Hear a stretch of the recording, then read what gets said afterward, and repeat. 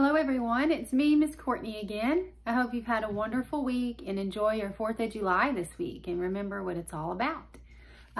Today we're going to talk a little bit about the book of James and about what trials and hardships are and what that's like. Does anybody know what a trial is? I have this sign here.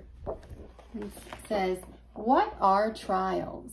In the book of James in chapter 1, it talks about how Christians will go through trials and it helps us grow stronger and become closer to God. It talks about what trials are, why are trials good for us, and who do trials come from.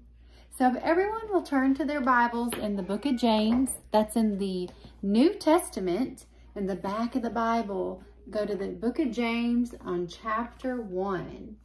And if you go down to verse 2, it says this. Let's read it together. It says, "Consider it a great joy, my brothers, whenever you experience various trials, knowing that the testing of your faith produces endurance. But endurance must do its complete work, so that you may be mature and complete, lacking nothing." So trials are something that God gives us to help us grow closer to Him. Nobody is gone without any sort of hardship or trial. A trial can be something as small as losing something or having just a hard day, being late to something, or a trial can be even bigger, of like the loss of a family member, losing a job, your family having to move and you not wanting to move. All kinds of things like that can be trials. It's how we handle those trials that shows our relationship with God. It doesn't mean if you don't handle them well, you don't have a relationship with God. It just means that God is there to be with us and hold our hands and walk through us in those hard trials that we go through. So we'll come to this next question that we talked about. Why are trials good for us? In the Bible, it says trials are a test of our faith. It says it helps prepare us to live a life for Jesus, and it helps us know and become closer to God. It's not always an easy task, and it's not always something we're going to be great at, but we always have God there to help us and hold our hands. And the other question it says is, what do trials come from? What do trials come from? They come from many different things.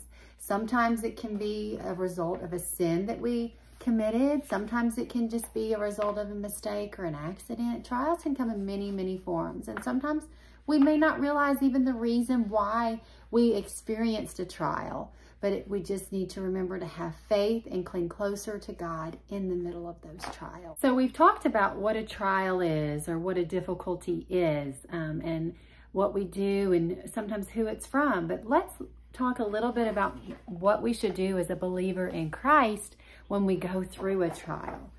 We need to remember to keep believing in God and having that faith. And what is faith? Faith is trusting in God and believing in it, even though you can't physically touch it or see it. Knowing that God's going to take care of our every want and need, and remembering who God is and that He loves us and will always protect us and always keep our well-being first. It doesn't mean life is going to be perfect. It just means that God's going to be right there with us every step of the way. Let's look at our application verse for the next few weeks. It says here, it's found in James chapter 1, verse 22. It says, "Do not merely listen to the word, do what it says." So we not only need to hear what the word says in the Bible, but we also need to be a doer of Christ and remember to do what God has told us to do. Be there for those people and encourage people that are going through hard times. Remind them that God is always there with them. Reminding yourself that God is always there with you, and being a doer of Christ and not just a listener. Doing both of those things together. I hope everyone has a wonderful, wonderful week this week. And let's end today with a quick prayer.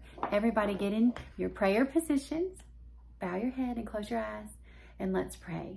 Dear Lord, I thank you for this day, and I thank you for all of the blessings you give us each and every day. Lord, please just help us become doers of Christ, Lord. In Jesus' name, amen. Goodbye.